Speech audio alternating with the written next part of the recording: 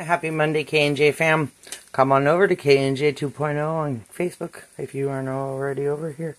So here is the Mexican street corn with the ground turkey. So we're doing, now I'm going to top it off with fresh cilantro, some cotija cheese, Mexican cheese, and first I'm going to mix up some Duke's mayonnaise and sour cream and mix that in there, excuse me. And then I'm going to top it off with some cotija cheese and some cilantro.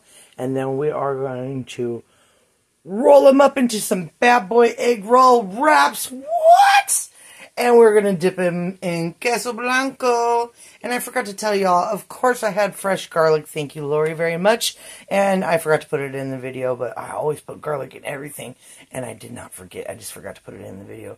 And I'm going to cut up this bad boy. Have you had watermelon soup? We're going to have watermelon soup next week. It's going to be on the menu next week.